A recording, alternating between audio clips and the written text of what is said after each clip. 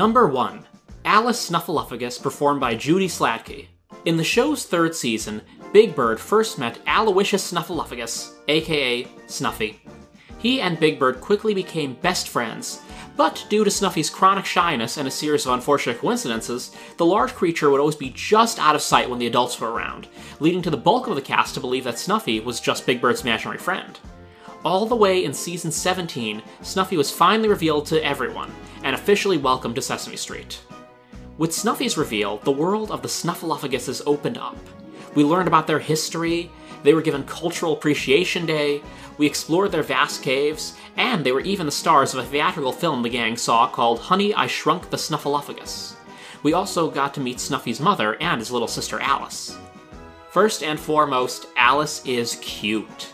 There's no two ways about it, she is absolutely adorable. At 2 years old, she's still learning a lot about the world around her, often repeating phrases she hears others say. Snuffy does his best to be a good brother to her, teaching her all he knows.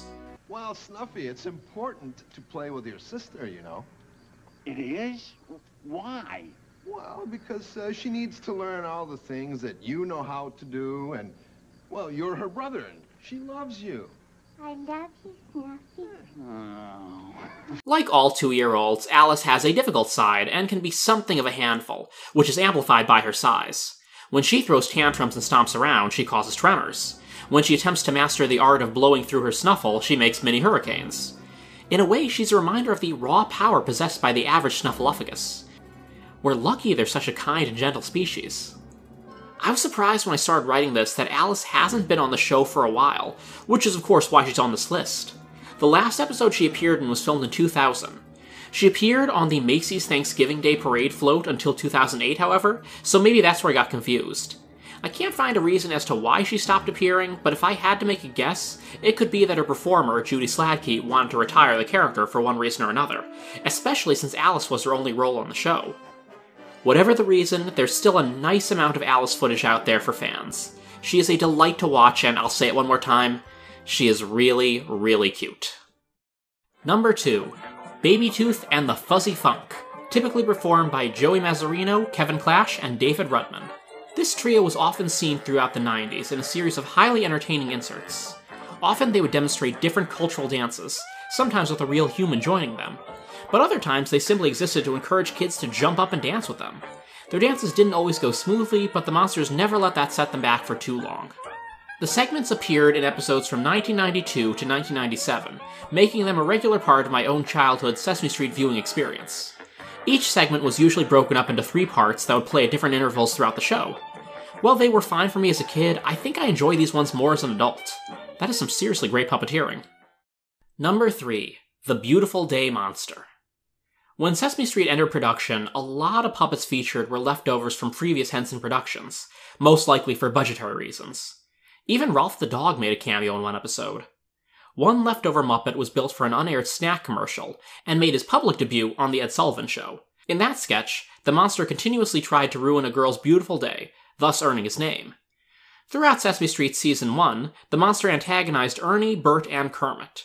He was rebuilt early on, receiving bigger eyes and a slightly friendlier appearance. He never really received a consistent personality or performer, being performed at different times by Jim Henson, Frank Oz, and Carol Spinney. By Season 2, he was replaced by cuter-looking monsters, and eventually was rebuilt again, joining the cast of The Muppet Show, and still occasionally showing up as a background player in productions today. However, his Sesame Street career remains firmly in the past. Oh, and remember that unaired commercial I mentioned? Another monster was created for that. You know him today as Cookie Monster. Number 4. Benny Rabbit, performed by Kevin Clash. When it comes to negativity, Benny easily takes the cake. Oscar the Grouch is known and loved for being, well, grouchy, but Benny is often downright angry. In all fairness, he's usually mad about something that could drive anyone up the wall. But underneath his anger lies a secretly sensitive individual, as we will soon see. Benny was introduced in 1991 as a cranky rabbit who liked to keep to himself. Usually he was attempting to go downtown, but also had a nicer side to him that occasionally surfaced, especially when it came to helping kids. His real moment to shine came in 1993, when the Sesame Street gang faced some ratings competition from a certain purple dinosaur. 1993 Season 25 introduced a new set called Around the Corner, which expanded the street to include new areas and characters. As I said earlier, I was born in 1990, so this was prime Sesame Street viewing time for me. I remember a lot of these locations fondly. Selena's Dance Studio, Gina's Daycare, Ruthie's Antique Shop, and, of course, the Furry Arms Hotel. It was there that Benny became a bellhop, working for the ditzy Sherry Netherland alongside the equally ditzy Humphrey and Ingrid. Poor Benny never seemed to be able to catch a break. With a character like Oscar, his irate nature stemmed from his species. He's a grouch, who are naturally ill-tempered and hate cheeriness. Thus, the friendly inhabitants of Sesame Street were bound to get on his nerves. With Benny, though, it really did feel like the fates were often against him, especially at his hectic job. As mentioned, Benny did have a nicer side as well. While he often hated to be touched, snapping, "Don't touch me!" to anyone who tried to touch him or looked like they might even be considering trying to touch him, he also seemed to be aware that as far as rabbits went, he wasn't conventionally cute. Who'd get tired of patting a cute little, fuzzy little bunny anyway? I'll bet there aren't any rabbits like me in that book. You know what I mean? One episode even had him visit Gina's daycare after admitting that he never had a chance to experience it in his childhood. It wasn't uncommon to see Benny join in with songs or games from a distance, much as he hated to admit he was having fun. After 1998, Benny's appearances became scarce, and he soon vanished from the show. It's a shame, too, because he was a funny character with a pretty decent amount of depth. It could be that some kids found him frightening. My girlfriend says she used to be afraid of his angry, bug-eyed appearance, although she has since come to love him. It could also be that when the Furry Arms Hotel stopped showing up, the writers had trouble finding things for Benny to do. Whatever the reason, if there was any character I'd love to bring back most on this list, I think Benny would be the one. Benny, are you okay? Leave me alone. I'm on my break. Number 5. Betty Lou, typically performed by Lisa Buckley. Betty Lou is one of those characters you might know better from merchandise than you would from the actual show. She was created a year before Prairie Dawn, and the two were often used interchangeably in the early 70s when a little girl character was needed. Prairie, however, always had a consistent performer, Fran Brill, and quickly developed a distinct personality. Betty Lou, on the other hand, was generally passed between Fran Brill and Frank Oz, or sang to pre-recorded vocals by Marilyn Sokol a couple times. Aside from memorably performing the catchy doo-wop song I Want a Monster to Be My Friend, the girl was more of a reoccurring extra than a real character. Despite this, over the years, Betty Lou appeared in many books, records, and as several PVC toys and dolls. Speaking of dolls, in 1993, an effort was made to somewhat balance the gender ratio on the show. While Rosita had been introduced 2 years prior, 93 introduced Zoe and reintroduced Betty Lou, now consistently performed by Lisa Buckley. Betty Lou was finally given a concrete personality as a major doll lover. Unfortunately, despite there clearly being work put into developing her character further, she still didn't really catch on. It might be rather telling that this was around the time that I watched Sesame Street constantly as a kid, and while I remember seeing Betty Lou in various storybooks, I cannot for the life of me remember seeing her on the actual show. After watching several Betty Lou appearances, I found myself a little disappointed. I mean, we had this forgotten Muppet character who was brought back only for her to once again not really make an impact. I think the one episode that I really did like featured her deciding that a beach ball that Elmo's playing a variation of mini golf with was her doll's prince, cursed in the form of a beach toy. Only when Elmo completes his game would the ball turn back into a handsome prince. Oh, and she gave the doll an adorable Southern Belle voice. When the game was over and the ball failed to become prince, she took it in stride. Well, he'll be sad at first, but he'll get over it and write a book about it. I liked this because her whole game felt very much like the hilariously random things that real kids do imagine all the time. Let's be real, we all played standard games like tag and hide and seek when we were little, but when it came to playing make-believe, some of our fantasies could get majorly out there. The whole thing was not only cute, it was downright authentic. If they had kept Betty Lou as this wildly, weirdly imaginative kid, I think her character would have lasted longer. Still, if you pick up a Sesame Street book written between the 70s and the late 90s, you've got a good chance of finding Betty Lou in there. That's more than some characters on this list can say. Number 6. Biff and Sully, performed by Jerry Nelson and Richard Hunt. It wouldn't truly be the city without loud construction workers.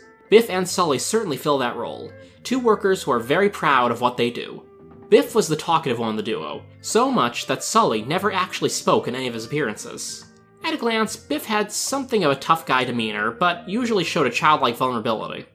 Meanwhile, despite Sully never speaking, he was just as fun to watch due to how expressive he managed to be. It was definitely the sign of a skilled puppeteer, first Richard Hunt, then David Rudman following Hunt's passing. Biff had something of an inflated ego, and while he was a capable handyman, he often thought he was a little more clever than he really was, not to mention he overestimated his piano-playing abilities at least twice on the show. Sully, meanwhile, was wiser, more modest, and a highly skilled pianist. Despite Biff's shortcomings, not to mention his often failing to recognize Sully's abilities, he was a good guy at heart. His friendship with Sully was a strong one, his pride in his work was always there, and he was a loving husband, father, and uncle. When Maria and Louise were expecting their baby, Biff gave them important advice. Always show your child you love them. Well, the two of them didn't quite go down in Muppet history as one of the great pairs, i.e. Ernie and Bert or Statler and Waldorf. They certainly had their moments. Their sketches all had a fun rhythm to them, with Biff often badgering the ever-patient Sully. Their final main appearance was in 1999, but they've popped up in the background in recent episodes from time to time. After all, someone has to keep Sesame Street looking so nice. Never forget the people in your neighborhood. Number 7. Bruno the Trashman, performed by Carol Spinney. Bruno was a character who was born out of necessity. As Sesame Street grew in popularity and the cast made guest appearances on other shows, there had to be a practical way to get Oscar the Grouch around. Enter the Trashman. I'm the trash man! Sorry, I couldn't resist. Anyway, Carol Spinney came up with a great idea to create a garbage man character who would carry Oscar around. Spinney would be in the full-bodied Bruno suit, controlling both Bruno and Oscar. How else would they ever be able to get Oscar on Hee Haw? Bruno first appeared in 1979. In his premiere episode, Oscar was excited to have someone to carry him all around Sesame Street, deciding he liked a change of scenery.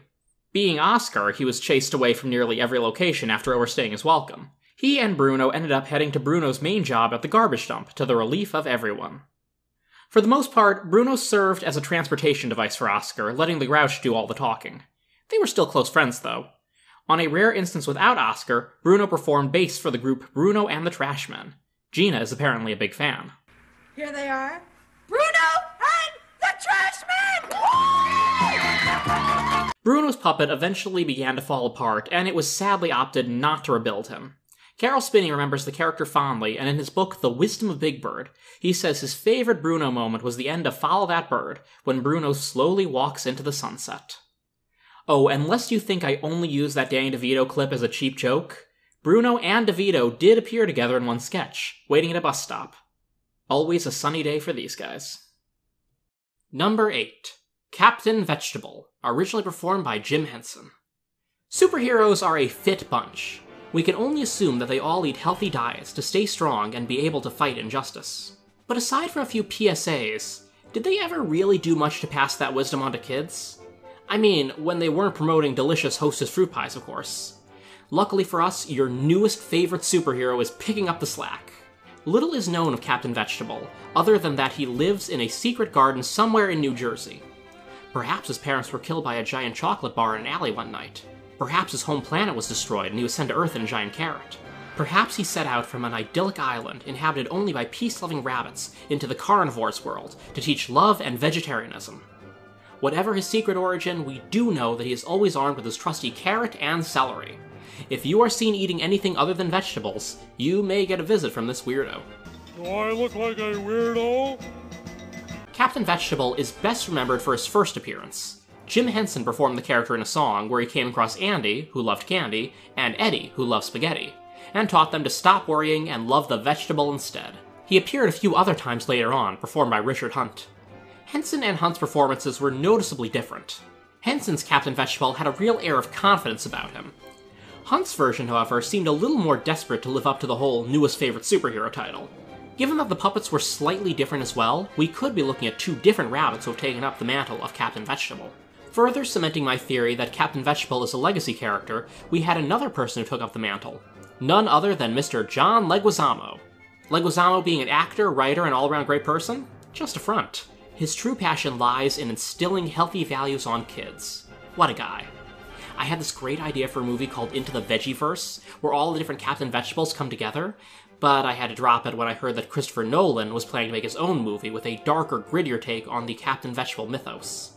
Composer Hans Zimmer is attached to the project, stating in interviews that he's opting out of the happy, jolly Captain Vegetable theme, and has instead conceived an ambient soundscape, featuring the sample audio of Nolan crunching on a carrot.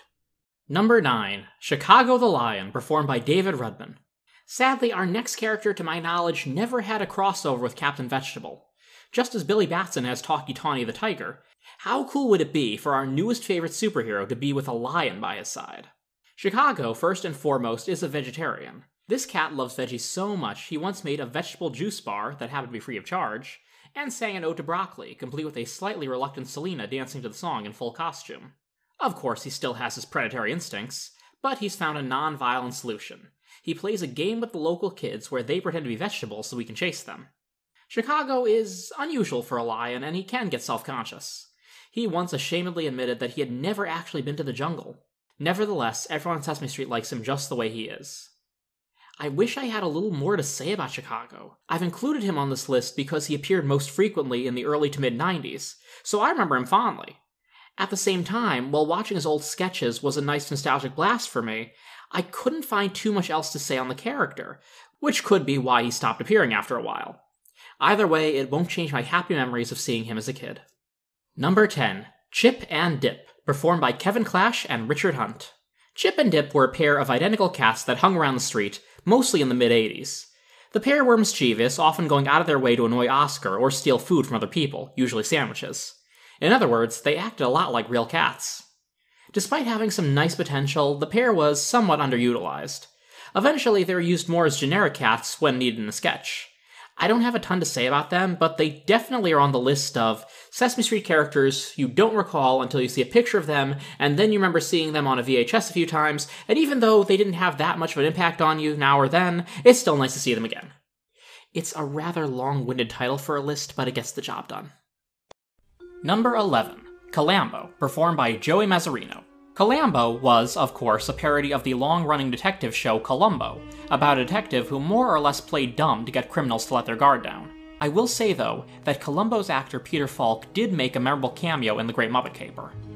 Colambo was a lamb detective who primarily investigated nursery rhyme-based crimes, like figuring out that Jack Horner had stolen a plum from a pie. Other times he appeared on Sesame Street solving the characters' dilemmas.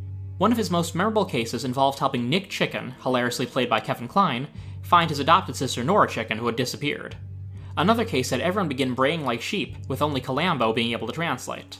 As far as Muppet detectives went, Colambo was better at his job than, say, Sherlock Hemlock, but let's be real, that's not saying too much. While Colambo did solve some cases on his own, other times it was dumb luck, like when he helped find Oscar's missing elf and Fluffy, who happened to show up behind Maria and Gabby just as Colambo was questioning them. In regards to the missing Nora Chicken case, it was actually Telemonster who came up with an idea on how to find Nora, not Colambo. Oh, and one more thing. Colambo is very important to his performer, Joey Mazzarino, who was a longtime writer of Sesame Street, and even the head writer for seasons 40 to 46. His audition script was where Colambo originated. Number 12. Countess Dahling von Dahling, performed by Brian Meal. There have been several countesses over the years, many of them being romantic partners for the Count. Countess von Dahling, however, was the Count's fifth cousin and only appeared in season 12 of the show, watching the Count's castle while he was away taking care of business in Transylvania. The Muppet Wiki describes his business as a counting emergency, whatever the heck that is. The Countess is always accompanied by her dachshund Masha, performed by Karen Prell, who helps her remember certain numbers. The most notable aspect of the Countess is what happens when she finishes counting. The Count, of course, is accompanied by the sound of thunder and flash of lightning. The Countess is accompanied by a downpour, even indoors. For this reason, people seemed to dread her counting in a few appearances. To my knowledge, no one's ever been struck by the Count's lightning, but rain indoors is a bit much. Ironically, in her final known appearance, the gang wanted her to count to make rain for some plants. Adding to the irony, the Countess mistakenly believed that Masha had a cold and left halfway through her counting, not even letting it rain at all. We can only assume that when the Count returned from his emergency, the Countess and Masha left. For once, a plot-relevant reason to why a character stopped appearing. Number 13. Cousin Monster, originally performed by Bob Payne. Different seasons of Sesame Street have had different curriculums in focus. Season 36, in 2005, for example, focused on healthy eating. One promoted song was sung by Hoots the Owl to Cookie Monster called A Cookie is a Sometimes Food. Despite the title of the song, Cookie Monster did still eat a cookie afterwards. Around the same time, Grover appeared on Jimmy Kimmel Live to promote a DVD called Healthy Happy Monsters, and innocently ad-libbed a joke about Cookie Monster going on a diet. The combination of these two events opened the floodgates for the press. A long-standing rumor quickly began that Cookie Monster was off sweets for good, and was even changing his name to Veggie Monster. This was all untrue, of course, never mind the fact that Cookie Monster had already taught kids about healthy choices in songs and PSAs as early as 1974. The funny thing is, one of Cookie's family members was already technically a veggie monster. Making her debut in 1979, Cousin Monster bewildered Cookie Monster when she showed no interest in sweets, but was delighted by Ernie's grocery bag of vegetables. I've only been able to find 2 sketches with this adorable tyke, but she's quite charming, and I think that bringing her back would be a good move. Outside of her appearances as Cousin Monster, the puppet was used as Cookie Monster's sister during his inspirational song, Me Gotta Be Blue, and as a shoulder angel in Don't Eat the Pictures. It's funny how an innocent joke and a song about moderation spawned an urban legend that refuses to die. To this day, Sesame Street writers and characters affirm that Cookie Monster is still Cookie Monster. I suppose it's kind of comforting that Cookie has built up such a fanbase who love him just the way he is. And wherever his cousin is, I hope she's enjoying some nice carrot sticks. Number 14. Deena and Pearl, performed by Karen Prell and Brian Meal. Deena and Pearl, with Deena in particular, is a nice example of a well-intentioned idea gone wrong. According to longtime Sesame Street writer Norman Stiles, while it is now understood that play is an important part of a child's brain development, it wasn't promoted as much in the 80s. For season 11 in 1980, a reddish monster named Deena was introduced to stress the importance of play. For Deena, playing is akin to what cookies are to Cookie Monster or counting is to the count. In the following season, Deena was redesigned into a purple, googly-eyed monster. In addition, her caretaker, Pearl, was introduced. It was unclear as to what their specific relationship was, but they were definitely not mother and daughter. 4 known sketches were filmed in the monster's cave-like dwelling, where Deena would pester Pearl into playing with her. Deena, it's not time to play. It's time to go to sleep. Ugh. Time to play. In the meantime, Deena would appear out on Sesame Street itself, interacting with the usual characters. So why did Deena and Pearl not make the cut after season 12 ended? In the words of Norman Stiles, Deena's insistence on playing was more annoying than endearing. Having watched a few Deena sketches, I couldn't agree more. While only one Deena and Pearl sketch is available online in English, the rest are foreign dubs, it's just not terribly funny or engaging, and instead feels like a knockoff Ernie and Bert routine. I could only find 2 other Deena appearances, one with Maria and one with Olivia, and neither of them were that interesting, although Olivia did have a nice song in one of them at the very least. Not counting her 4 sketches with Pearl, Deena appeared in 24 episodes of Sesame Street, many of which are not available online or on DVD. However, having read the descriptions of the scenes and seeing Deena in action a few times, I can safely assume we're really not missing much. Thankfully for Karen Prell, a few years later she performed a much more likable character who was also obsessed with playing. Red Fraggle. Number 15. Dexter, performed by Kevin Clash and Fred Garbo. In an episode from season 17, Big Bird and Snuffy investigate a mystery. Various objects, all of them round, are disappearing on Sesame Street. Eventually, they track down the culprit, a large purple monster named Dexter, who's borrowed the items to juggle with. Dexter loved juggling, and that was about it. He was quite talented and assured the others that he could stop anytime, he just didn't feel like it. While you might be thinking that a one-dimensional character was bound to disappear if they didn't flesh him out, there was more to the story of Dexter's sudden departure. Kevin Clash, who puppeteered Dexter's head, explained that another performer, Fred Garbo, who also performed Barkley the Dog at the time, did the juggling. While both men were very talented at what they did, actually coordinating the puppeteering and the juggling was next to impossible. Around the same year, Labyrinth had come out, and featured a similar trick with Jareth, where juggler Michael Motion would stand behind David Bowie to do the tricks with the orbs. However, basing an entire character around this proved to be too difficult. Clash went so far as to call Dexter Sesame Street's most spectacular failure. Outside of his debut, Dexter would only appear 3 more times on the show in the next couple episodes. One sketch had him attempt to prove to Susan that he could stop compulsively juggling. Another had him teaching Gordon how to juggle. The final appearance had Dexter in the background of a party doing what else but juggling. After that, he picked up his juggling balls and departed as quickly as he'd arrived. Number 16. Don Music, performed by Richard Hunt. While the creative process can be fun and enriching, it can also be frustrating and headache-inducing. No one knows this better than Don Music, the esteemed songwriter and tortured artist. Don's sketches were all pretty much the same, but it didn't stop them from being entertaining. Typically, Kermit the Frog will be interviewing Don about his work in progress, a song guaranteed to be a hit. If Don could figure out how to end it. The songs would usually be your classics like Mary Had a Little Lamb or Yankee Doodle, although no one ever pointed out to Don that these songs had already been written. Knowing his temperamental, self-destructive tendencies, he probably would have had an aneurysm if he realized this. What is life anyway?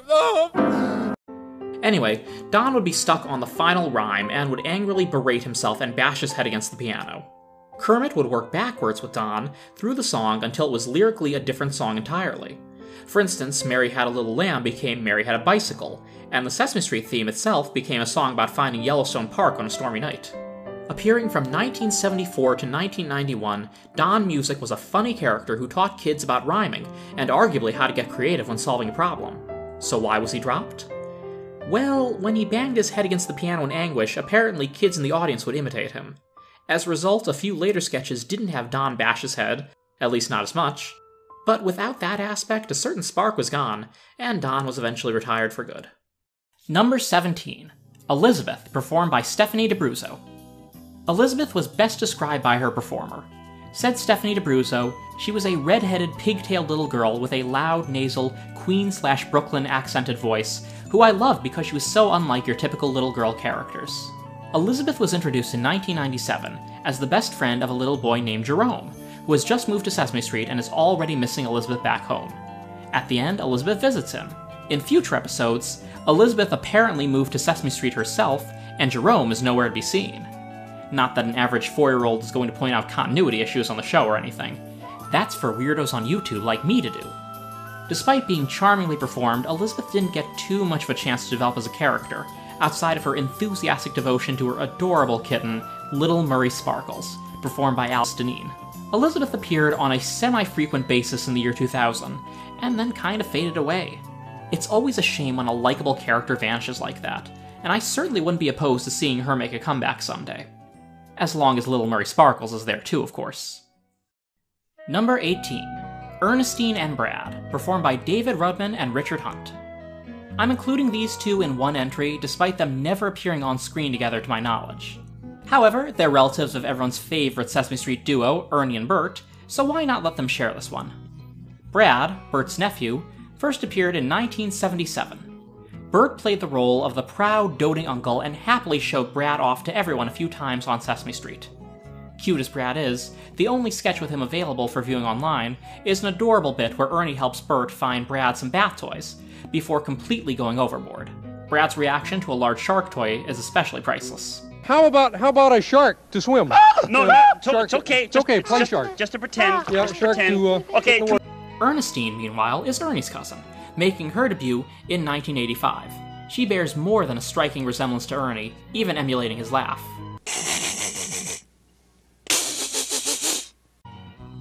There's a little more Ernestine material available to the public.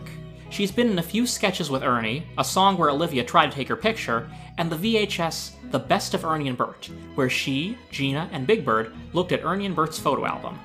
As I said before, Ernestine and Brad never appeared together, which is a real missed opportunity.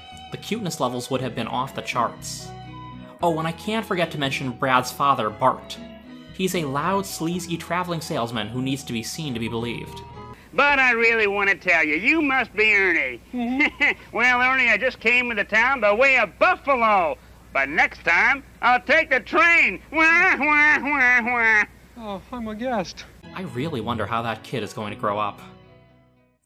Number 19. Farley, performed by Jerry Nelson. What can we say about Farley? Wow, what can we say about Farley? This little green boy was introduced in Season 2 and appeared in many sketches, books, and records, and yet he never really developed anything resembling a personality. For a character that appeared fairly often, you'd think I could find something more to say about him, but I can't. And that's why he's on this list, because it's so strange that Farley was used somewhat regularly in the 70s, and yet I can't really describe his character at all. Unlike Betty Lou, who I talked about previously, there was no real effort ever made to develop Farley whatsoever. After all, Betty Lou was revived from a need to add more gender equality to the street. We already had enough distinct male characters. After the 70s, Farley popped up twice more, once in 1996 and again in 2000. Nothing really came of those appearances, however. It's just an odd little conundrum. What can we say about Farley? Number 20. Forgetful Jones, typically performed by Richard Hunt. Well, we may have not had too much to say about Farley, but Forgetful Jones is another story. Created by the aforementioned writer Norman Stiles, Forgetful Jones is a cowboy who, as his nickname implies, has a lot of trouble remembering things. According to Stiles, Jones was meant to teach kids how to remember something they've forgotten, and to stress that everyone forgets things sometimes. This is why other characters may get frustrated with Forgetful Jones, but they rarely ever get angry at him. Despite forgetting nearly anything and everything all the time, Forgetful had his moments of competence. In one sketch with Louise, Forgetful apparently forgot he spoke English, and was revealed that he was bilingual, speaking perfect Spanish instead. In another sketch, coincidentally also with Louise, Forgetful revealed that if he wrote something down on a calendar, he was able to remember not only the upcoming event, but also a plethora of minute details. Of course, he probably usually forgets to write things down in the first place, so... Forgetful Jones was introduced in 1980 and performed by Michael Earl. About a year later, Richard Hunt took over. While a character like Forgetful Jones could easily become annoying, it was thanks to Hunt's endearing performance that he was a lovable coot who you couldn't help but want to succeed. Most of the time you're rooting for Forgetful to remember, and happy when he pulls it off with the support of his friends. I should also mention his girlfriend Clementine, performed first by Brian Meal, then Kevin Clash, and finally Camille Bonora, and his horse Buster, performed by Martin P. Robinson. His friends are a great source of support and help to Forgetful, even if they can get a little testy at times, especially Clementine. After Hunt's passing in 1992, the character was more or less retired, making only background appearances. In 2019, however, Forgetful Jones made a few small speaking appearances, including at Comic-Con, and a video where he mixes up his and Bert's laundry. Only time will tell if Forgetful Jones will truly remember how to get to Sesame Street and become a recurring character again. Whether he does or not, we'll certainly never forget him. Number 21, Frazzle. As I said before, the first season of Sesame Street featured some intimidating-looking monsters who were generally phased out to make way for cuter ones. One of the only legitimately scary-looking monsters to appear after Season 1 was Frazzle, who first showed up in the early to mid-70s. In his theme song, it was explained that despite Frazzle's fierce appearance and growls, he was actually a nice guy who just happened to have limited communication skills. After only a few appearances in the 70s and 80s, Frazzle disappeared, before being brought back in 1992 and made somewhat regular appearances until 1998. Here, his vulnerable, sensitive side was emphasized more, with Frazzle being shown to be shy around new people, easily frustrated with crayons, and frightened of the dark and Benny Rabbit's ears.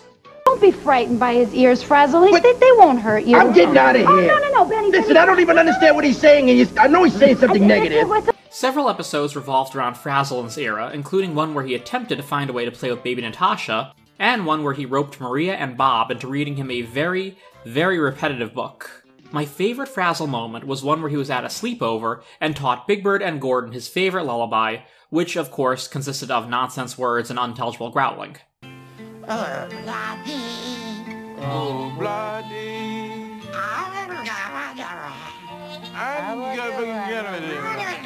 Can I just take a brief moment to mention how much I love all of the Sesame Street humans? I mean, I know this video is focusing on the Muppets, but I have a lot of respect for all the humans who don't quite get the love they deserve. Unless you're Tim Curry or David Bowie, it's very easy to get upstaged by the Muppets, let's be real on this. But the show wouldn't be the same without our beloved humans holding it all together, and I hope no one forgets that. After 1998, Frazzle pretty much disappeared again. I can't find any statements on why exactly, but he could have still proved to be too frightening to children in the audience. Ironically, a lot of YouTube comments I've found on Frazzle's episodes have been fairly positive. Perhaps Frazzle resonates a little better with adults rather than kids. On a personal note, Frazzle is one of my favorite Muppets on this list. I had a copy of the Monster Hits VHS when I was little, and I couldn't get enough of him. Number 22. Harvey Kneeslapper, performed by Frank Oz. Okay, stop me if you've heard this one. A man is looking in a paper bag and giggling at something.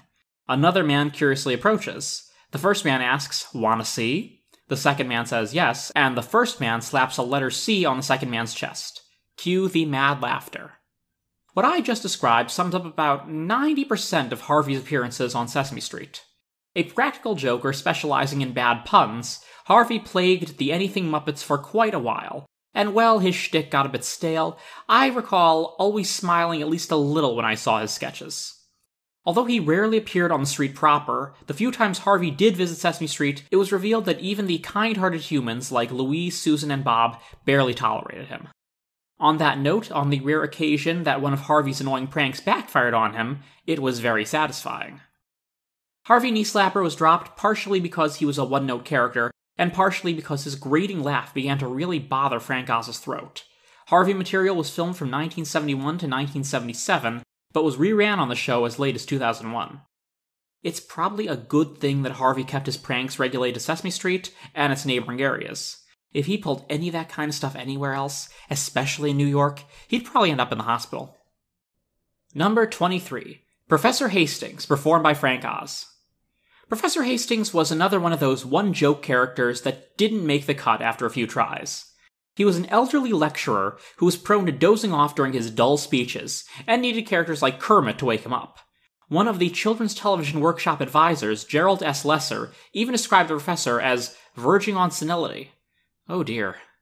While it sounds kind of amusing on paper, Professor Hastings proved to be too boring to the point that it stopped being funny. He was so boring, in fact, that the test audiences of kids actually fell asleep when he did. Only a few brief appearances of the professor are available in English, the rest are foreign dubs. Honestly, I don't think they're all that worth seeking out.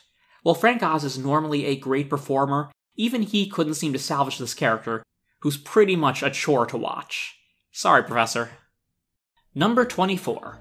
Herbert Birdsfoot, performed by Jerry Nelson. In the show's first season, Kermit was often used as a straight man to the monsters. The beloved frog took his job as an educator seriously, and would attempt to give simple lectures to his audience, only for characters like Grover or Cookie Monster to mess things up. Sometimes accidentally, sometimes on purpose.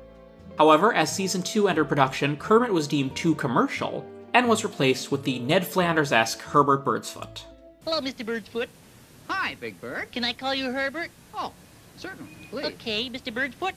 Mr. Birdsfoot essentially filled the same role as Mr. the Frog, but while Kermit was quick to lose his cool at Grover and company, Herbert usually kept his composure. Thus, the character did not pack the same punch as Kermit. In fact, he barely packed a punch at all. The only time I remember being amused by Herbert was in a sketch where he demonstrates over and under by stacking heavy objects on a visibly miserable Grover. Still, the apathetic lecturer and distressed assistant would be later done much better with Bunsen and Beaker. So it came to no surprise when Herbert was quickly phased out by the end of Season 2, and Kermit returned in Season 3. An amazing exhibition of verbal dexterity, Big Bird. Well, I hope you learned something. Herbert? Number 25. Joey and Davey Monkey, performed by Joey Mazzarino and David Rudman. Monkeys are silly and fun. Sesame Street is silly and fun. So why not add a little monkey business to the street we love? First appearing in 1992, these monkeys were always up for an adventure, provided it ended with them finding/eating bananas. Or, as they said it, bananas. In one of their first appearances, they even mistook Big Bird for their favorite fruit. Big Bird set the record straight with a mambo-style song called I Am Not a Banana, which is honestly one of the strangest Sesame Street numbers I think I've ever heard. I am not a banana. A banana's a thing that I am not. Although I may be yellow, let me tell you, little fellow, I am not a banana. No! Joey and Davey were something of a mixed bag. Sometimes they could be charming and funny. Other times they could be somewhat grating. I saw them quite a bit as a kid, but they never left a lasting impression on me. I have the feeling they're kept around for so long because their performers, who the monkeys were named after, had a good time playing the parts and bounced off each other well. Actually, it's the puppeteer's chemistry that really makes the monkeys' scenes work. At least most of the time. While I don't miss Joey and Davey terribly much, they're still a decent-sized piece of 90s Sesame Street. Number 26. Kingston Livingston III, performed by Kevin Clash. Speaking of 90s Sesame Street, here's a truly unique specimen. Kingston prided himself in his individuality, trying to do something new and different every day. Everyone's wearing their hat a certain way? Expect Kingston to wear his hat a different way. Everyone has the same lunchbox? Not Kingston. He marches to the beat of his own drummer and encourages kids to experiment and step out of their comfort zone. He also encourages literacy, often reading and writing stories. Sometimes accompanying Kingston is his gang of friends, aka Kingston's crew. Often befuddled by Kingston's antics, they sometimes accept their friend for who he is, and sometimes take a little bit of convincing before they come around. One 1997 episode I found particularly showed off their difficult side. In this one, they are a quartet called Crew 4, who do cheers and chants about how great the number 4 is. Remember, we're on Sesame Street. Big Bird invites Kingston to play soccer with him, and the rest of Crew 4 get angry that Kingston dare leave. They can't be Crew 4 with only 3 people. It's suggested they form Crew 3 instead. They don't want to be Crew 3. It's suggested they join Kingston and Big Bird's soccer game. They don't like soccer. It's suggested that Gordon fill in for Kingston. Well, Gordon's not Kingston. Well, it's an accurate portrayal of how stubborn people can be sometimes, and every story needs a conflict. I found them in this appearance and a few others to be, dare I say it, kinda snotty. I almost wondered why Kingston hung out with them so much. I never saw that much of Kingston in my childhood, mostly knowing him as that guy who sang about animals having birthday parties. I found myself charmed by him when I watched these old clips, and wishing he had lasted longer. Number 27, Lefty the Salesman, performed by Frank Oz. Ah, Sesame Street. As close to paradise as we might get. This idyllic street is truly the... Wait. Who's the shady-looking guy in the overcoat trying to sell me something? Lefty is a salesman who often sells useless items. Like the best of his kind, he's mastered the art of the sales pitch and loves to unload his junk on any patsy he can find. And more often than not, it's Ernie. His wares have included an invisible ice cream cone and a batch of air. But Lefty's not just a huckster. He also has underworld connections. Yes, you heard that right. In a few sketches we've seen Lefty with his boss, a sinister, or at least sinister for Sesame Street mobster, performed by Jerry Nelson. At least once they've stolen a golden Ann, whatever that is, and usually meet in a dark wharf area. In one sketch, a different group of criminals are going over their secret knock, and a different character named Lefty, performed by Jim Henson, can't seem to remember the fine details. This Lefty was a paranoid, jittery fellow. It made me wonder if Lefty is just a derogatory nickname for gangster assistants. New Lefty material stopped being filmed after season 6, but he appeared in reruns for years afterwards. Who knew Sesame Street had such a dark underbelly? Number 28. Leo the Party Monster, performed by Richard Hunt. A lot of Sesame Street characters are defined by their love of one certain thing. Cookies, counting, juggling, playing, even triangles, for some reason. So why not introduce a character obsessed with partying? Leo the Party Monster is well versed in the art of the party. Or, as he would put it, the party. Leo burst onto the scene in 1986. In addition to throwing a block party, he also taught Telly the fine art of partying, it's something people have to practice apparently, and ran a literal party line where callers could discuss parties. Richard Hunt gave his usual fun performance, and there was nothing wrong with Leo. He was really fun. I have a feeling that he was dropped because the writers had trouble coming up with good material. Sesame Street sketches all need to have some sort of lesson or educational value. The key is making it fun and engaging. Leo was fun and engaging, but I have a feeling it was hard to use him as a teaching device. And so I say farewell, Leo. R.I.P. Really impressive partier. Number 29. Little Bird, typically performed by Fran Brill. I was always fond of this cute little character, but I never actually saw him on the show proper. I only knew Little Bird from his appearances in books, where he was something of a rational thinking foil for the goofy Big Bird. Despite testing very well with kids, Little Bird was rarely used on Sesame Street, and I can't really figure out why. If kids reacted well to him, and he was cute, i.e. marketable, why not use him more? Well, I'm not really sure why, but he was definitely underused. The Little Bird puppet was first used in a series of Kenner toy commercials where he was called the Kenner Goonie Bird.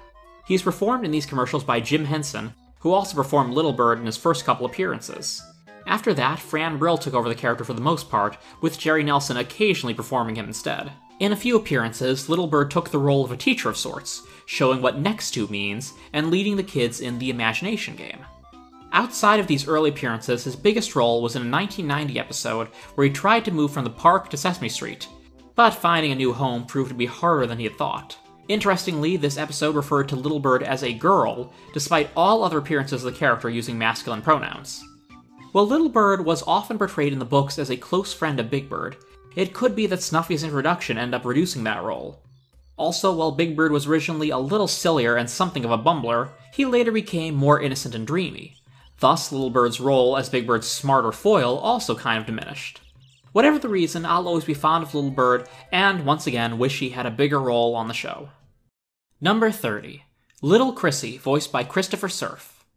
Little Chrissy was one of the big rock stars of Sesame Street, singing songs like Count It Higher, 8 Balls of Fur, and Raise Your Hand. He often performed with his backup singers as Little Chrissy and the Alphabeats. Most of his songs were written by Christopher Surf, who also voiced Chrissy, with Jim Henson often doing the puppeteering. Little Chrissy is known for his catchy songs and enthusiastic performances. His piano playing was so spirited he sometimes broke the piano.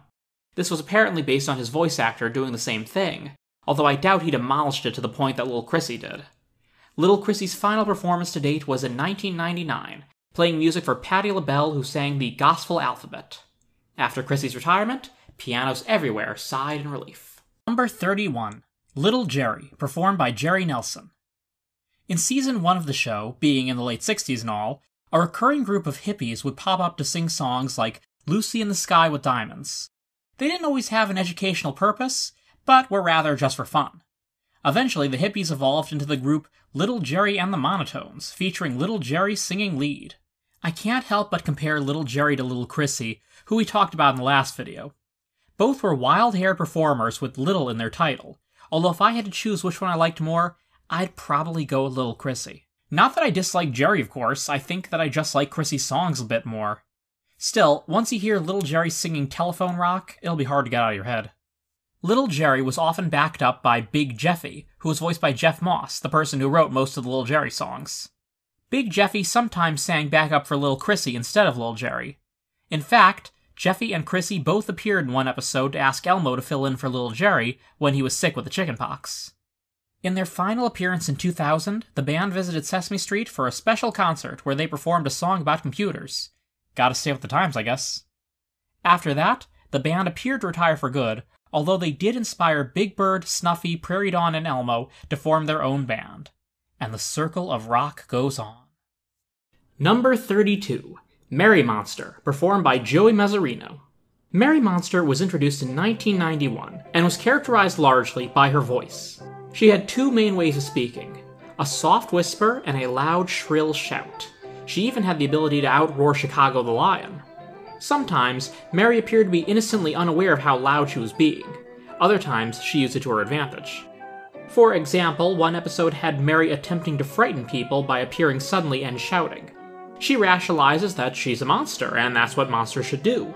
This raised a lot of questions from me, wondering if this is a scenario where some monsters have simply evolved past scaring others, or if the Sesame Street monsters have just been domesticated or something. I know I'm overthinking things, but that's what YouTubers do. Either way, after badly scaring Barkley the dog, Mary realizes that maybe it's better to be friendly. Another episode, which I haven't found on YouTube, but rather read about on Muppet Wiki, has Mary loudly shouting about bread, scaring Telly so much he develops a Pavlovian fear of bread. I really want to see this one, it sounds really silly. After 1995, Mary only made cameos and background appearances, putting her in the large category of cute characters who the writers apparently didn't know what to do with. Number 33. Meryl Sheep, performed by Camille Benora. First gracing the street in 1987, Miss Sheep was obviously a Meryl Streep spoof, right down to her accent being based on Streep's Polish accent in Sophie's Choice, although Meryl Sheep's accent sounded a little more Norwegian. Despite her status as a celebrity, Miss Sheep was often seen hanging around Sesame Street, helping others with acting advice. In fact, one sketch had her saying to interviewer Baba Walters, I hope the writers are proud of that one, I know I would be, that she doesn't consider herself that different from other sheep. I didn't know much about Meryl Sheep going in, but after watching a few of her appearances, I found her incredibly endearing. She stopped appearing in 1990, but perhaps she's appearing in sheep-centric movies somewhere now. If you're going to watch one Meryl Sheep appearance, I'd choose the one where she gives Susan Sarandon acting lessons. It's adorable. Okay, now, take a deep breath. Yeah, now relax. Yeah. Okay, now concentrate. Number 34. The Miami Mice, performed by Martin P. Robinson and Kevin Clash. Sesame Street has had a long history of their movie and TV spoofs, which was essentially the whole point of the beloved Masterpiece Theater sketches, and their spiritual sequel, Cookie's Crummy Pictures. These sketches were good for the parents watching the show with their kids. It was a nice way of giving the adults something to chuckle at that the children might not fully understand, but would enjoy regardless. Most of these sketches were one-shots, but from 1986 to 1989, A series of 4 Miami Vice spoofs were produced starring Tito, Barton P. Robinson, and JP, Kevin Clash, as the Miami Mice. The Miami Mice were chiefly 2 things: helpful and fashionable, and not necessarily in that order. One of their toughest cases involved the Count wandering into their closet and throwing all their clothes around while counting them. The mice had to lure the vampire out by tempting him with hundreds of palm trees to count. Another case had them help Ernie with a hostage situation. Well, kind of. Ernie thinks that a toy repair shop is holding his beloved rubber ducky prisoner, but it turns out it just wasn't open yet. Miami Vice's final season was in 1989, which is when the Miami Mice made their last appearance on Sesame Street, having been called all the way from Miami to New York so the Count could count them. They had bad luck with that guy. With Miami Vice no longer relevant, the mice went back to Florida and stayed there. Actually, it was a little weird seeing Ernie travel all the way from New York to Florida just to get his ducky fixed. Then again, he and Bert have explored an Egyptian pyramid before, so who am I to nitpick? Either way, the Miami Mice had a longer run than some spoof characters, but I don't think they mind this case being closed. An adventure! Something exciting is about to happen, yes? No, Froggo, it's quitting time! Yes, indeed. Let's boom! Number 35. Mona, Frida, and Juliette. Performed by Cheryl Blaylock, Fran Brill, Michael Elizabeth Houston, and Camille Benora. Douglas Adams, well, technically Bob Dylan, once asked, "How many rows must a man walk down?" The answer is 42. But the question today is, how many times must a puppet change her identity? The answer is 4. This familiar blue puppet was first used as Mona, Tully's older sister who had a big imagination. Appearing in only season 13, 1982, Mona was performed by Cheryl Blaylock and was often seen doing things like pretending to drive a car or pretending to be a tree. In what appears to be the only English clip of her available, she meets Snuffy and is startled to find out that he's not as imaginary as everyone told her he is. Big Bird, I have something to tell you. What? Your imaginary friend, I don't want to disappoint you or anything, but he's real! The puppet was then renamed Frida, performed by Fran Brill, and used for a single song in season 16. Frida sang a song called New Baby about the different emotions an older sibling might have. If that baby puppet looks familiar to you, don't worry, we'll get there. In season 18, the puppet became Juliette, who was a neurotic warrior, much like Telly. In fact, she and Telly were very close, and at times, based on the episode descriptions, appeared to have something of a precocious crush on each other. This would be cute if it weren't for the fact that Juliette looked identical to Telly's older sister.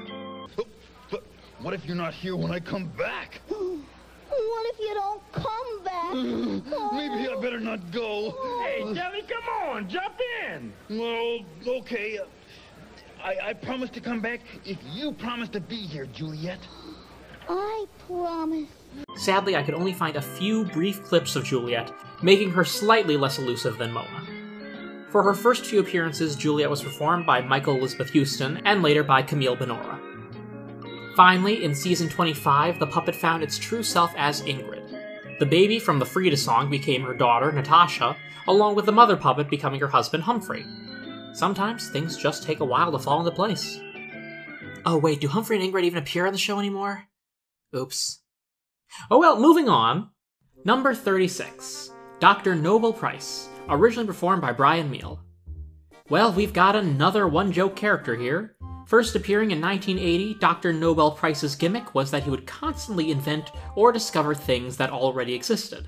These things included a record player, a rabbit, and, most depressingly, a pair of socks he apparently spent 5 years developing.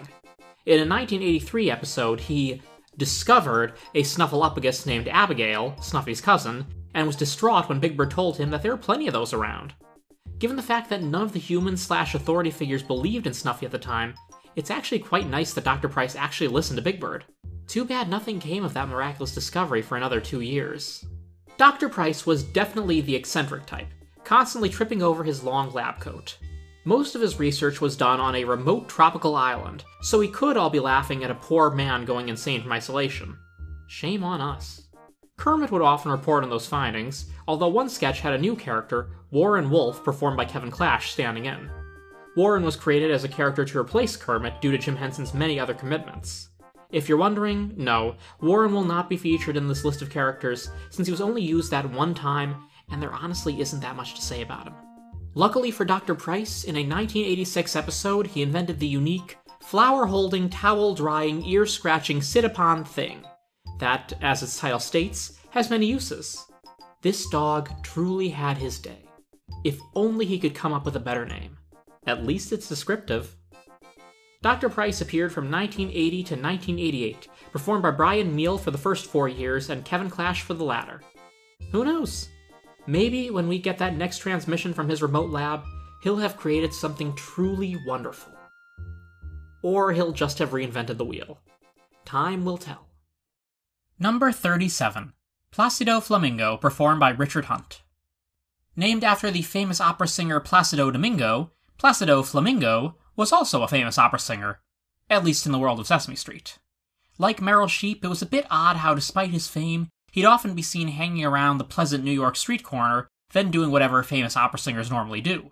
I don't know how much money famous opera singers make, or what they choose to do with their earnings, but perhaps they're things best not mentioned in a video about Sesame Street.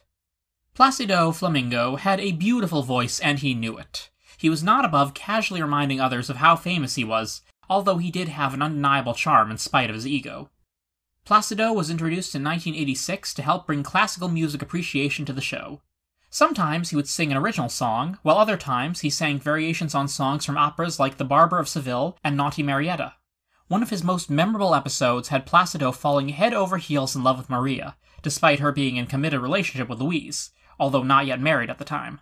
Pladico sang outside Maria's window until she finally had to come down to talk to him. He even had the street's resident magician, the amazing Mumford, give a duck Maria's voice, so Pladico could have Maria and Louise could have the duck. Thankfully, Maria put the operatic diva in his place. The episode was equally hilarious and somewhat uncomfortable. On a related note, one episode had Louise surprised to find Pladico, presumably naked, rehearsing a number in Louise and Maria's bathtub. Do people just not lock their doors on Sesame Street? If you're wondering, Placido Domingo did appear on Sesame Street for its 20th anniversary special, where he performed with Pladico Flamingo. While they appeared to get along, Domingo recalled years later on Conan O'Brien that the Flamingo actually gave him advice on how to hit certain notes, and didn't exactly have the nicest things to say about him backstage. He was also saying to everybody, it was very funny, because I saw like a program before and said, huh, he's coming. I said, and they said, all the rest of the Muppets said, who is coming? Said, huh, the imposter. Interestingly, I found a lot of comments in the past of people saying they were afraid of Placido as kids. I can't really figure out why, so if Placido scared you, please let me know in the comments. Whether you found him frightening, entertaining, or you were just indifferent, Placido was retired in 1992 after the passing of Richard Hunt. Most of us will never quite look at a flamingo the same way again. Number 38. Poco Loco, typically performed by Jerry Nelson. Poco Loco was a parrot who appeared from 1974 to 1980 on Sesame Street. He wasn't so much loco as he was crafty, often using his mimicry skills to trick others for fun. There aren't too many sketches of Poco available online, but he appeared to be close friends with Big Bird for his short stay on the show. In his early appearances, he was performed by Jerry Nelson, but in his 1980 appearances, he was performed by Michael Earl. I believe only the Michael Earl clips are viewable online. Wait, this looks a lot like you, Poco. As a matter of fact, that is you. What? And that is a silly parrot. And you're a silly goose. I guess I deserve that. In 1993, the puppet was repurposed as H. Ross Parrot, a spoof of the presidential candidate H. Ross Perot, who founded the Reform Party. Perot was all about politics. Parrot, performed by Jerry Nelson, was all about reciting the alphabet. While H. Ross Parrot might not have been presidential material, he knew how to rally the kids to learn their letters. There were apparently no hard feelings from Perot, who said his family loved the character, especially his grandchildren. His only complaint was that the parrot's Texas accent was not authentic enough. The puppet was used one more time as Bolo the Parrot in a 1999 episode. Rosita and Telly attempted to teach him to sing the alphabet song, What is with parrots in the alphabet? But Bolo preferred to sing other songs instead, notably a very nice performance of Joe Raposo's Sing. He had a good voice. So what have we learned? H. Ross Parrot is your bird for the alphabet, Bolo is your bird for singing, and Poco Loco is your bird for messing with people. Take your pick. Number 39. The Rockheads, performed by Richard Hunt, Brian Meal, and Martin P. Robinson. The Rockheads are the only characters on the list that I can't find virtually any footage of, but they're so cool looking I had to include them. They were a quartet of rock creatures who lived on an empty lot in Sesame Street, and they looked like a friendlier version of the Rockbiter from the Neverending Story. They taught concepts like subtraction and sorting. The Rockheads made a cameo in the Canadian Sesame Park special Basil Hears a Noise, as creatures in an enchanted forest. Otherwise, we only have a few still frames and pictures of one Rockhead on display at the Center for Puppetry Arts in Georgia. Hopefully more footage of these guys will surface. I'm really curious to know more. Number 40. Roosevelt Franklin, voiced by Matt Robinson. I think this is a good character to end this part on. I've gotten a lot of comments hoping that Roosevelt Franklin was going to be on this list, and don't you worry, I don't plan on disappointing you in that department. Out of all the characters featured on this list, Roosevelt probably has one of the most interesting histories and dates back the farthest. So let's begin all the way back in Season 1. Roosevelt was created and voiced by Matt Robinson, who also played Gordon from Seasons 1 to 3. In addition, Robinson wrote many of the sketches Roosevelt appeared in, and co-wrote the character's songs with Joe Raposo. In his first 2 appearances, Roosevelt appeared with his mother, who was voiced by Loretta Long, the actress who played Susan. Mother Franklin would quiz her son on counting, the alphabet, and the days of the week, which Roosevelt would gladly answer in a somewhat cocky, yet endearing fashion. For these few sketches, Matt Robinson gave the character a deep, unchildlike voice, before using a higher, softer voice in later sketches.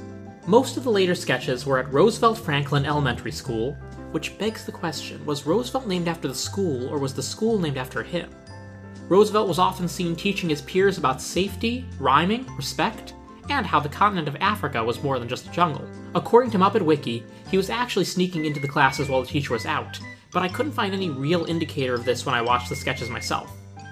Roosevelt's classmates were all voiced by other Sesame Street humans, including Sonia Manzano, Maria, as Smart Tina, and Norman Calloway, David, as Baby Breeze. Outside of the elementary sketches, Roosevelt also refereed the game Headball at Roosevelt Franklin Stadium. This was essentially a quiz show disguised as a sport, where players had to answer questions to win. Roosevelt Franklin was a beloved character despite his short time on the show, and even had his own album, The Year of Roosevelt Franklin.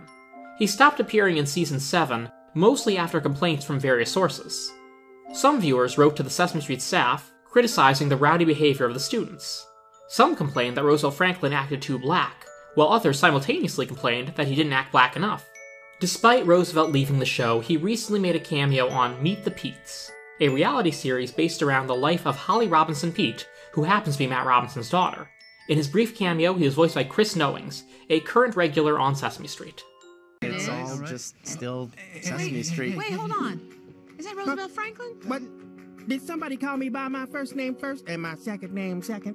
Yes, somebody did. Hi, Roosevelt. Hey, give me a hug. I'll be completely honest. I don't know if I'm fully equipped to talk about the reasons Roosevelt Franklin left in more detail than what I already covered. There are many articles out there online where others give their own 2 cents, and everyone seems either totally divided or just plain indecisive about how the character is handled. If you're curious, do a Google search and take a look. Even though Roosevelt has mostly left Sesame Street, he's remained in a lot of people's memories and hearts, so he definitely accomplished what he set out to do: teach. Number 41, Roxy Marie, performed by Fran Brill. Roxy was a smart little girl from Brooklyn with an accent to match. She appeared roughly from 1992 to 1999. A little older than some of the other Muppets, she's in 5th grade, she often appeared in a mentor sort of role to Elmo specifically, who always wanted to help her, despite her insisting that he just get in the way. Roxy's main interest was bugs. She has been seen on Sesame Street trying to train a pet butterfly or searching for the elusive doozy bug, often with Elmo right by her side, whether she wanted his help or not. Roxy Marie was Biff's niece, and Biff often tried to bestow his wisdom upon her. Roxy, however, was a bit smarter than Biff and appeared to know it, but she was always nice and patient with her well-meaning uncle. I have to say, watching these Roxy sketches made me realize that if I was a child growing up on Sesame Street, oh, if only, I'd probably have hung out with her a lot. She seemed pretty cool in an endearingly dorky sort of way. Number 42, Ruby, performed by Camille Benora. Ruby is a fun little character, and she's kind of like Meryl Sheep from the previous video that I did, in that I didn't know too much about her going in, but found myself charmed very quickly. It's probably no coincidence that they're both performed by Camille Benora, who did a great job with the character. Appearing from the late 80s to the early 90s, Ruby was a creative monster who loved to experiment and see the world in different ways. Well, I could scratch your itch, Callie, but then we couldn't do our experiment. Our experiment? What experiment? The experiment I just thought of. Her experiments included seeing if she would feel less hungry after eating an imaginary hot dog, and blindfolding herself to experience how the world would be if she were blind. If there was one human Ruby was closest to, it was Gina. Gina often had a big sister role to the Muppets in her early days on Sesame Street, but it was nowhere truer than with Ruby, who greatly admired Gina and wanted to be just like her. Flattered as she was, Gina preferred Ruby to be just the way she was already. I want you to learn this song, okay? And then I want you to sing it. Sing it just like you? No, Ruby, sing it just like you. Listen. The only time I ever saw Ruby on the show as a kid was in a spoof of Guys and Dolls, which was a nice little song against gender stereotypes about how guys can play with dolls and girls can play with toy trucks. Harry Monster had a doll and Ruby had the truck. It was odd that she took the truck to bed with her at the end, that can't be comfortable, but to each their own. Number 43. Sam the Robot, performed by Jerry Nelson. Also known as Sam the Machine, this super automatic machine first appeared on Sesame Street in 1972, mistakenly thinking he had come to Mulberry Street. When Gordon and Susan tried to tell him he was wrong, he explained that he was a perfect machine, incapable of making mistakes. Sam had a tendency to start skipping like a record, often repeating the same few words again and again, before someone would smack him Fonzie style and fix him.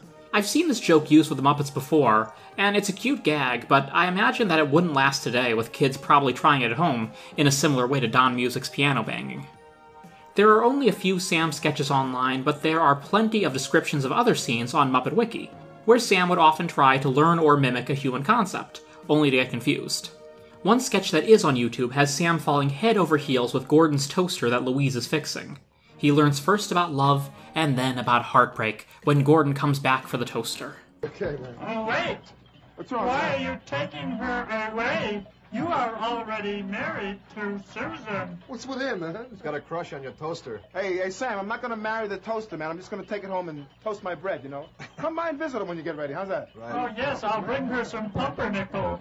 Sam's most interesting appearance wasn't on Sesame Street at all, but rather in a Marvel comic. To backtrack a bit, the Children's Television Workshop had another show, The Electric Company, premiere in 1971, which was aimed at educating a slightly older audience, particularly in reading. In 1974, a segment was introduced called Spidey Super Stories, where Spider-Man would fight new villains and speak only in comic book speech bubbles, encouraging kids to read what he was saying. A comic series was spawned as well, with easier-to-digest stories for kids. A 1978 issue of the comic was called Star Jaws, cashing in on both the then-recent Star Wars and Jaws. In the story, Sam the Machine is hanging out with the Marvel heroine Moondragon, for some reason, when Dr. Victor Von Doom himself appears and captures them. Sam smacks one of the henchmen with his wheel and escapes to Earth to get help from Spidey. Dr. Doom's plan is apparently to use his giant Death Star-looking device to actually eat the Earth. Gotta admire Doom for thinking big. Of course, Spidey and his ragtag band of misfits are able to save the day. Incidentally, on the off chance that James Gunn is watching this, why not add Sam the Robot to the next Guardians of the Galaxy movie? You got Howard the Duck, this shouldn't be that much of a stretch. Sam the Robot stopped appearing around 1979, and unlike other characters where I've just had to speculate that the writers didn't know what to do with them, this time we have actual confirmation from a Norman Stiles interview that this was the reason Sam left.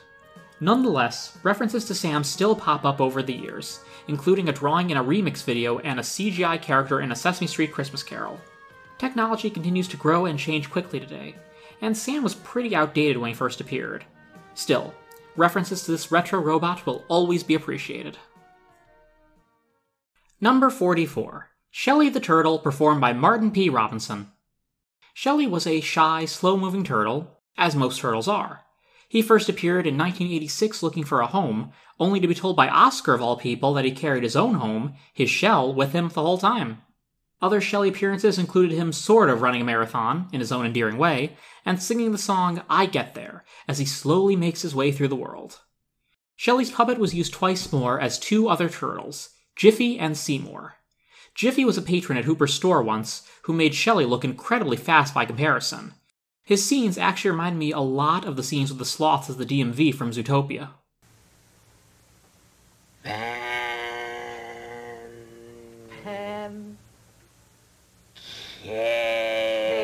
Pancakes. Okay, which is it going to be?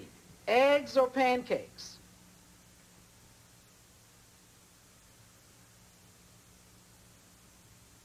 Seymour was a turtle who wandered into Big Bird's nest area. Big Bird wanted to keep him as a pet, but he wandered off again, leaving Big Bird more than a little depressed. And like Seymour and so many other Muppets on this list, Shelley also just stopped appearing one day. Well, I don't know if there are a lot of huge Shelley fans out there. He was pretty darn cute. The puppet sometimes gets used for other generic turtles now, but with different voices. Good to see them getting all the mileage they can with that turtle puppet. It's slow, but steady. Number 45. Sherlock Hemlock, performed by Jerry Nelson. This bumbling detective first appeared in 1970, and spent decades attempting to solve mysteries for others, with varying results. Usually, someone would solve the case for him, and he would take the credit. Still, it was hard to be that annoyed at Sherlock due to how fun the character was. Sherlock would sometimes be oblivious to the clues in front of him, or he would sometimes suspect the entirely wrong thing. Of course, this was so the kids watching at home could solve the case before him. I think the one case I found that he solved by himself was when he was investigating who stepped on his newspaper. It appeared that none of the culprit's feet matched the footprint, until it was revealed that it was Gladys the cow who was to blame. She was wearing tap shoes. Sherlock's ancestor, however, was a bit more competent. In a series of sketches called Caveman Days, Sherlock played the royal smart person, who invented things for the king of the cavemen, played by Ernie. These inventions included the toothbrush, paper, and an exit sign. Sherlock Hemlock has also had his own recurring sketch called Mysterious Theater, but we'll get to that one a bit later on the list. Sherlock's last speaking cameo on the street came in 2010, when he was waiting at Hooper's store. And who should appear near him but his performer, Jerry Nelson? While he might not be the world's greatest detective that he wanted to be, we'll still always love Sherlock. And when he announces that he solved the case we just solved for him, we'll roll our eyes and politely nod. As always. Number 46. Simon Soundman, performed by Jerry Nelson. Simon's last name wasn't Soundman for no reason. Or was it a nickname? Who knows? He had a gift of mimicry for any sound that a human could not normally make. He's hard to describe in words, so here's a quick clip of him attempting to buy a saw from a tool store. I would like to buy a... A lot of his sketches were set up so the kids watching could guess what Simon was trying to say. In true Sesame Street fashion, it sometimes took the characters a while to figure out exactly what Simon wanted. It was sometimes a little unclear how much Simon could control his unique sound abilities. You would assume it's mostly involuntary, since his manner of speaking often makes things take 3 times as long. When Ernie imitated him once, he got offended and left in a huff. On the other hand, when Bert expressed admiration and wanted to know how Simon made such wonderful sounds, specifically the sound of a tuba, Simon did try to teach him. If Simon Soundman looks familiar, he was made from the same generic model as Mr. Johnson, Grover's unfortunate customer. One sketch even implied that the two were related, when Simon mentions having a brother who frequents Charlie's restaurant. While Mr. Johnson still appears sometimes today, Simon Soundman just didn't make the... Number 47. Sunny Friendly, originally performed by Richard Hunt. People often think of Ernie as being something of a troll to Bert, constantly bothering him and never really giving him peace. However, there have also been countless moments with the duo that show they're best friends for a reason, and Ernie's pestering Bert is done from a place of love, if not innocent insensitivity. But if you were to look for the biggest troll on Sesame Street, other than Harvey Kneeslapper of course, I'd direct you to a certain game show host. Sunny Friendly, the Pat Sajak-style host of countless Sesame Street game shows, was presumably introduced in 1986 in case Jim Henson wasn't able to perform his own host character, Guy Smiley. Henson had become increasingly busy with other projects, and couldn't always be around on Sesame Street. Sunny Friendly took Guy's place for the most part from 1986 to 2000. So where does the trolling part come in? Well, Sunny Friendly may have lived up to his name when it came to how affable he was, but his games felt more like he was messing with people for his own amusement, especially when the prizes were handed out. One episode had him host the sandwich game, where Telly had to put together a sandwich. The prize? He got to eat the sandwich. Similarly, he once hosted a game called What's Prairie's Problem, where he came out of nowhere one day and asked everyone to guess what was bugging Prairie. In the end, Prairie guessed right. It was Sunny's annoying game show that was bothering her. Her prize was a trip to Sesame Street, where she, of course, already was. Maria usually had it the worst. Once she was duped into playing a few rounds of Sunny's games and was stuck with a nasty consolation prize, a chicken and a sheep that wouldn't leave her alone. Eventually, she played another one of Sunny's games just for a chance to get rid of the prizes. Out of everyone, Maria typically saw through Sunny the most, and dreaded whenever he popped up to play another game. When I was on the Sunny Friendly Show, I got water dumped on my head. Think that's funny? No. In 1992, after Richard Hunt's passing, Sunny was taken over by David Rudman.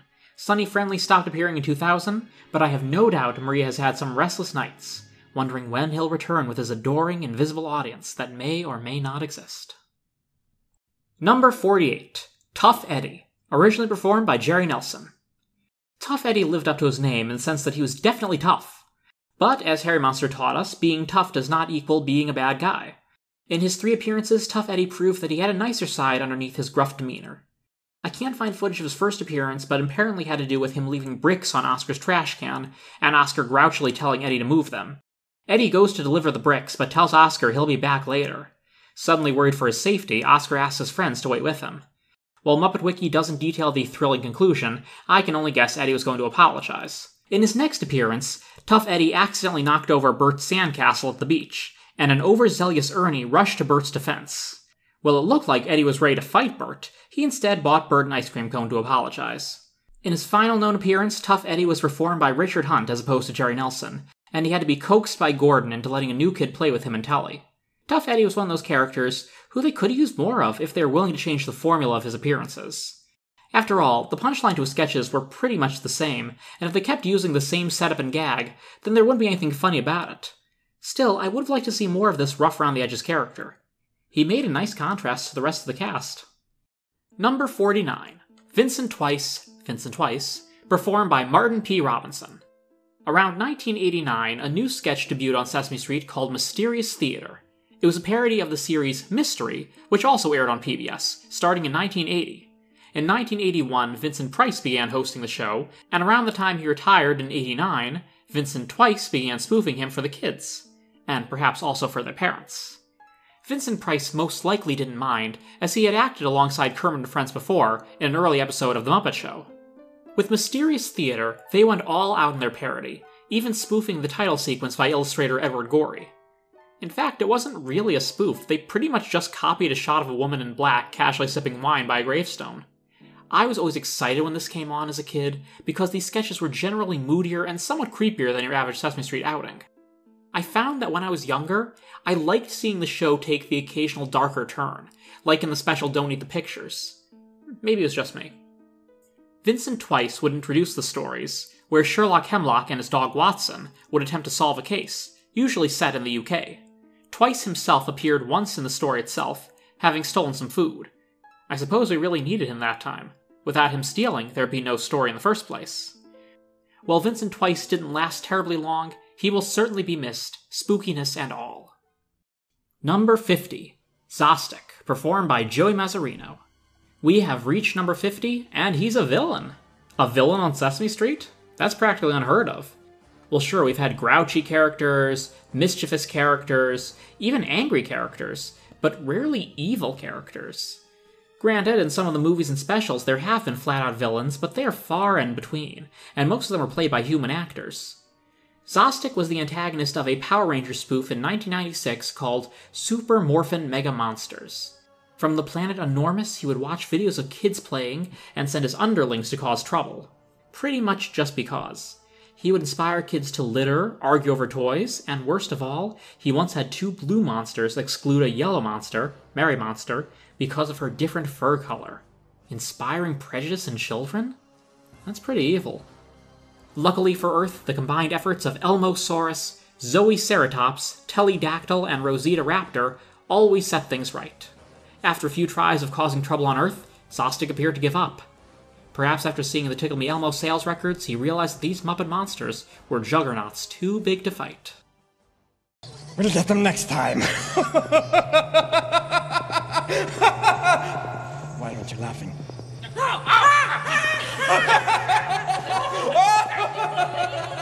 Well, that about covers my list of 50 retired Sesame Street Muppets. I'm glad I made it in time for the show's actual anniversary, which is on November 10th. But as promised, here are some runners-up that didn't quite make the list proper, although maybe a few of them should have in hindsight. I had a lot of people asking me about Barkley the Dog, Guy Smiley, and the Amazing Mumford. I'm happy to see so many people love and remember these great characters, but from what I've read on Muppet Wiki, they have appeared somewhat recently to varying degrees, but more than just cameos. I will also attest that Guy Smiley's Beat the Time sketch with Cookie Monster is probably one of my favorite Sesame Street moments. Then there's Aristotle, a blind monster who liked collecting things and helping others. He only appeared from 1981 to 1983. Bip Bip-A-Dada was a hippie who sang scat-style numbers, including the first Muppet performance of Manamana. Ferlinghetti Donizetti was a beatnik poet who appeared around the same time until 1986 to teach kids about rhyming. Mr. Chatterley hosted the show Alphabet Chat, where he attempted to teach kids about certain letters, before the show inevitably devolved into chaos. Irvine the Grouch was Oscar's niece, who appeared mostly from 1979 to 1999. I considered including her with Ernestine and Brad, but in complete honesty, I wasn't a huge fan of this character, so I chose to omit her. On that note, Oscar's girlfriend Grungetta was brought up a few times, but she's actually been on the show somewhat recently as well. She taught me that Grouch romance is a confusing thing indeed. There was a little monster girl named Lulu, who a few people mentioned. She appeared mostly in the early 2000s and was often hesitant to try something new.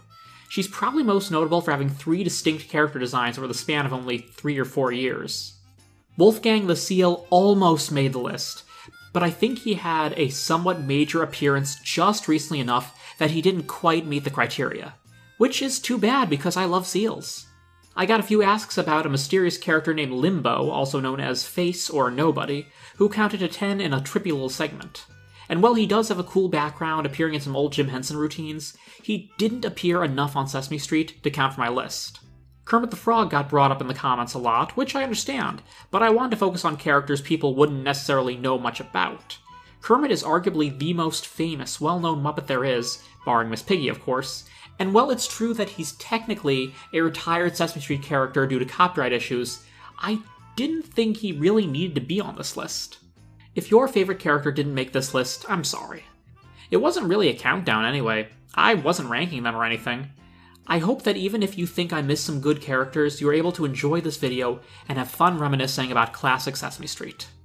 As I said in the first part, even if Sesame Street isn't really like it was when we were kids, the fact that it's still going today, still teaching kids important lessons, teaching them to be potentially better people than some adults in today's society, well, that's an admirable thing indeed. Happy 50th birthday, Sesame Street.